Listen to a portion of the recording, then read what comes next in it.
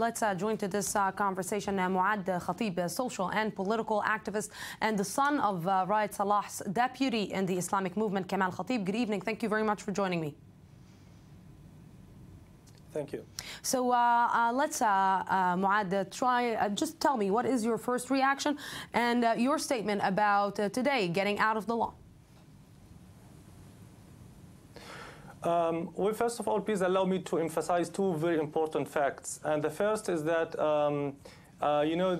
who's being targeted here is not only the Islamic movement, but the whole Arab community in Israel, which seeks to acquire and obtain and get its deservable rights, and above them, the right in worship and the freedom of entering Al-Aqsa Mosque, which has been severely hindered by the Israeli government. The second fact is that the actual reason behind this banning order is the part that the Islamic movement has been playing in raising awareness towards Al-Aqsa Mosque and Jerusalem as a whole. And the reality that the Israeli government, the extremist right-wing Israeli government led by Netanyahu, which is trying to impose a new reality on the ground by not only allowing settlers to provoke and incite violence inside Al-Aqsa Mosque, but also by preventing Muslims and annexing their right of worship inside the mosque, which is the second holiest mosque in the world. So, Moad, I want to ask you something. You are talking about Al-Aqsa Mosque. You're talking about this move being against the entire Arab community in Israel, which I have to tell you that I disagree about, but we should not agree about each and everything. But I'm asking you, today I heard one of your comments, and one of the comments coming from the Islamic movement was that even the Shin Bet is saying that that was said by your officials or somebody from the leadership of the Islamic movement, that even the Shin Bet is saying that taking the Islamic movement out and preventing them from acting, this will lead the Islamic movement to be even more violent. And my question is, are you violent? Well, facts on the ground testify completely against this. The Islamic movement has been always playing by the Israeli rules, and there has been not even one single incident of violence by the Islamic movement. And let me please refer to the first point that you have raised, and that you claim that it's not against the whole Arab community, when this ban order also includes institutions like Hira, which is mainly and only for teaching the Quran, when it also includes Iqra, which is only an institution for developing the Arab education in the Arab community. It gives scholarships to students. It helps them achieve better. It helps them do well in the university as well as school studies. What does it have to do with the political situation and the political approach or attitudes of the Islamic movement? When you also target schools here in Kufr Kanna are also targeted. Please let me complete this sentence. Yes, of course. When I teach at the Iqra Psychometry, which is just one short sentence, please. When I teach at the Psychometry College of Iqra, that means when I go to teach English to my students, it means I'm doing something against the law. This is insane. This is what the Israeli government is doing. I'm asking you, and again, it's another question. One of the claims is that the Islamic movement, the northern branch of the Islamic movement, is inciting against Israel, is inciting against the people of Israel, is inciting against Jewish people.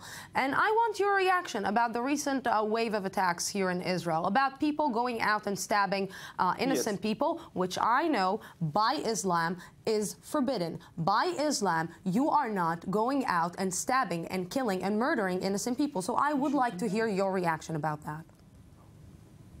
Well, absolutely, absolutely. But you mustn't forget that what actually motivated these attacks are Netanyahu's policy and his orders to his police of changing the rules of engagement when he allowed them to shoot on sight anyone who is only suspected. And please, let's emphasize here on suspected, not found guilty of throwing stone or attempting to stab someone. If they suspect that he's going to stab someone, they are allowed to shoot and kill him on sight without trial. Is this the democracy of Israel?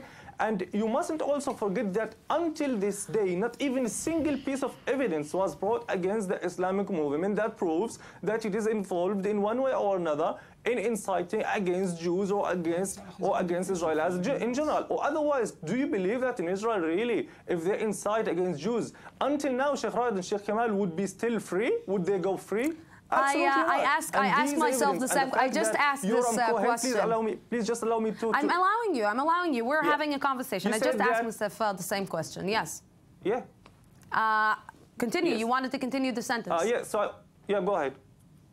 Yeah, so I was saying that if indeed the Islamic movement involved in such violence or incitement or provocation to violence, then how is it possible that they are still walking free? Yoram Cohen, the chairman of Shabak, said that there is no evidence, there is no real concrete proof that the Islamic movement is involved in any terror or inciting terror. Is this not proof enough for you? I am surprised that you are using the Shin Bet to just justify or to, protect your claims. This is a little bit weird, but yet I'm not talking. No, it's not. No, that's not what I meant. It's a little bit weird. The Islamic movement is that taking, the defense from the Shin Bet is a little bit weird for me. So I'm asking again. Just a second. I want to ask a question. I asked at the beginning, and I'm asking again. Are you inciting against killing innocent people? Are you inciting because people are just not being shooting? Not. So I'm asking, how come? What is happening? You didn't, or as the Islamic movement, the northern branch, didn't go out against young people, boys and girls. We're talking about boys, 16, 15, 13-year-old boys going and stabbing innocent people. How come you, as a father or as a son, I'm asking you, how can you see that? That's it. This is the only thing that I'm asking. How can you, as a Muslim, not go out and tell this small child, don't do that? Okay, please pay attention first that you are an interviewer. You are now taking parts, and you must. I'm not taking parts. I'm just asking a question. No, you are. No, I'm just asking a question. Because you are forgetting the first.